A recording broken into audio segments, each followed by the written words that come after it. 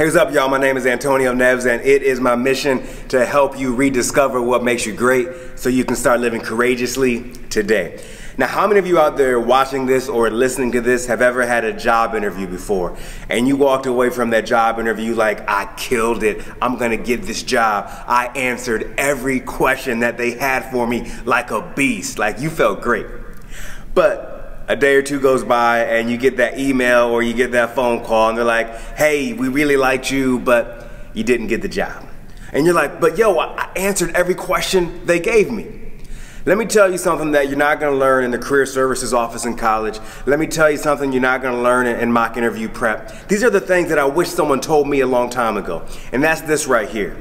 If you go into a job interview only prepared to answer the questions that they have for you, you failed. Once again, if you go into a job interview only prepared to answer the questions they have for you, you have failed.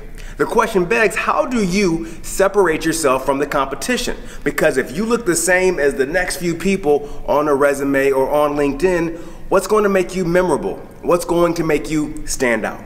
Well, I'm glad you asked, Antonio. The answer is this right here. Next time you go into a job interview, you must have an agenda. This is something that politicians have. This is something that celebrities have when they go into interviews. They have an agenda. That means they have an objective. That means this right here. The next time you go into a job interview, I want you to identify the three things they must know about you, if nothing else.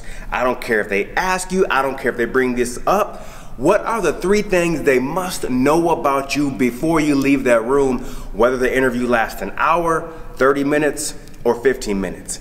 These are the things that are gonna make you stand out. These are the things that probably don't show up always on a resume.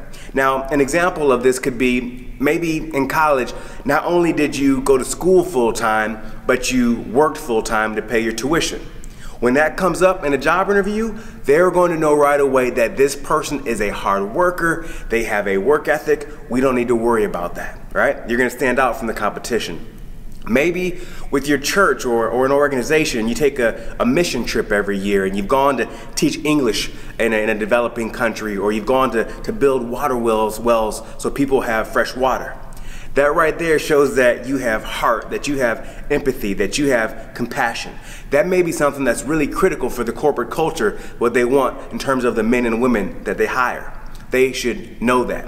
Or maybe it's something as simple as photography is your passion, and for the past 2 years, every Sunday you have posted a photo and a description of that photo and how you went about getting it and the settings of your camera and all that kind of stuff.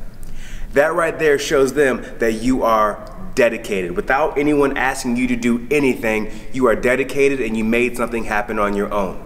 They want a person like that on your team.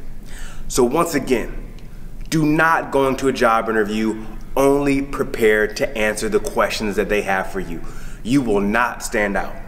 However, go into a job interview knowing the three things that they must know about you before you leave that room. And that right there is gonna make you stand apart from the competition. And that right there is gonna make your phone ring and they're gonna say, yes, we want to hire you.